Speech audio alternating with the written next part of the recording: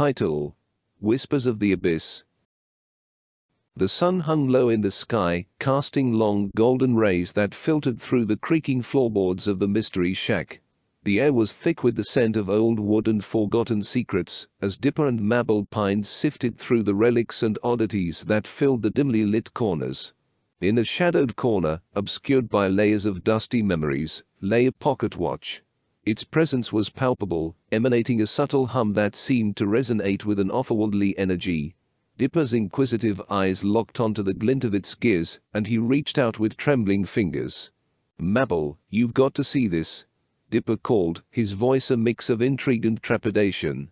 Mabel, always drawn to the promise of adventure, practically skipped over, her eyes wide with curiosity. "What have we got, Dip Pin Sauce?" The watch lay before them, a puzzle waiting to be unraveled. Its face bore cryptic symbols that seemed to shimmer with an ethereal light, beckoning them closer. "Whoa, it's like a relic from a steampunk fantasy," Mabel exclaimed, her fingers itching to touch it. Dipper hesitated, a strange sense of foreboding tingling in his spine. "Mabel, I'm not sure about this. It feels important, but also dangerous." Mabel's adventurous spirit, however, couldn't be dampened. "Come on, Dipper. When have we ever shied away from a mystery?" With a cautious nod, Dipper gingerly picked up the watch, feeling a cool, eerie energy emanate from it.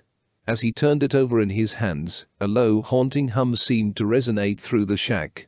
In a blinding flash of light, reality seemed to twist and warp around them. When the brilliance finally subsided, the twins stood in a dark and twisted version of Gravity Falls. The once lively town was now cloaked in an oppressive gloom. Trees stood twisted and gnarled, and the townsfolk, once warm and welcoming, now wore expressions of deep sorrow and despair. "Dipper, what's happened to our town?" Mabel's voice quivered, her eyes wide with shock. I think this is an alternate dimension, Mabel," Dipper replied, his voice tinged with disbelief. "And I have a feeling the watch is what brought us here." Their footsteps echoed through the desolate streets as they cautiously explored this nightmarish version of their beloved town. Shadowy figures seemed to lurk just beyond their vision, and the air was thick with an unsettling stillness. Whispers of the abyss seemed to fill the air, carrying the echoes of forgotten sorrows. The weight of their situation pressed on them, the gravity of it all bearing down. As they delved deeper into this twisted realm, the twins could feel the presence of something ancient and malevolent. It sought to ensnare them, to feed on their fear and uncertainty. Yet, with each step, their resolve grew stronger. The watch, now their only link to their world, pulsed with an eerie energy. They knew they had to find a way back. Together, Dipper and Mabel faced unimaginable horrors and heart-wrenching trials. They clung to the hope that they could return home, pushing through the darkness that threatened to consume them. In the twisted shadows of the alternate Gravity Falls, a malevolent presence loomed, its influence stretching across the desolate town like tendrils of darkness. It was a force that seemed to have been born from the deepest fears and regrets of the inhabitants, a manifestation of their collective despair. This entity, known only as the Abyssal Warden, was an ancient being, forgotten by time, yet eternally bound to the alternate dimension. It thrived on the suffering of those trapped within its grasp, feeding off their fear and sorrow to sustain its unnatural existence. The Abyssal Warden took on a form that mirrored the twisted nature of its realm.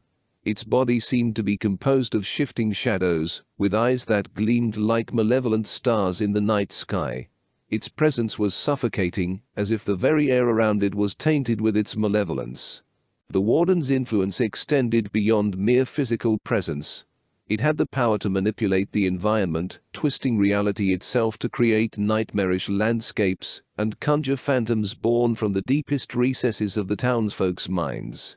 The trees, once proud and majestic, now contorted into grotesque shapes, their branches reaching out like skeletal fingers. It whispered insidious thoughts into the minds of those unfortunate enough to cross its path, exploiting their deepest fears and insecurities.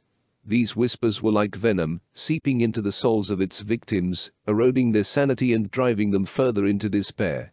As Dipper and Mabel navigated this nightmarish realm, they could feel the suffocating presence of the Abyssal Warden, a constant reminder of the peril they faced. It seemed to watch their every move, its eyes gleaming with a malevolent intelligence that sent shivers down their spines. The twins knew that to escape this dark dimension, they would have to confront the warden and find a way to sever its hold on the town and its inhabitants. The task was daunting, and the odds seemed insurmountable, but they pressed on, driven by their determination to return home. With each encounter, the warden's power seemed to grow stronger, its influence spreading like a stain across the land. It threw increasingly nightmarish challenges their way, testing the limits of their courage and resolve. But Dipper and Mabel were not without their own strengths. They drew upon their bond as siblings, their unwavering trust in one another, serving as a beacon of light in the suffocating darkness.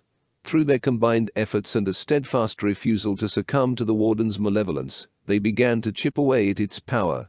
In the climactic showdown, with the fate of both dimensions hanging in the balance, Dipper and Mabel confronted the abyssal warden. They faced their deepest fears, standing tall against the onslaught of its dark magic. With a final desperate surge of determination, they unleashed the full force of their willpower, severing the warden's connection to the alternate dimension. The entity let out a wailing cry of rage and despair, its form dissolving into nothingness.